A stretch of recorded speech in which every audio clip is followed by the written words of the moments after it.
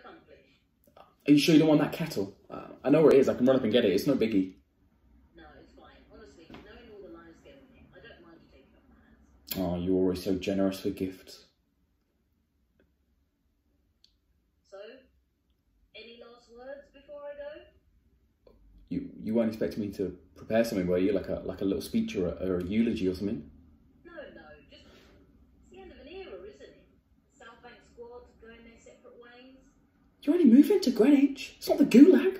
I'm pretty sure I can come and still see you there.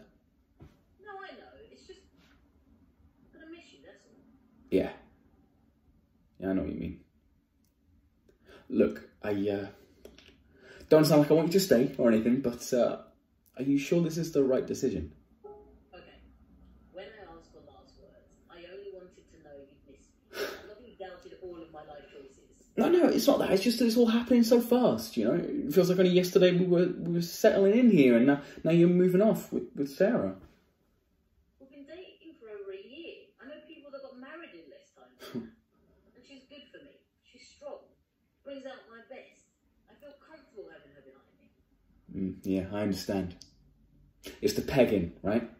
Oh my God, it was one time.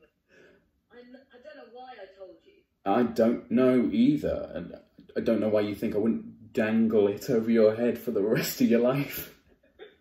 Alright, fuck off. Get out of here. I'm gonna miss you too. You fucking piece of shit!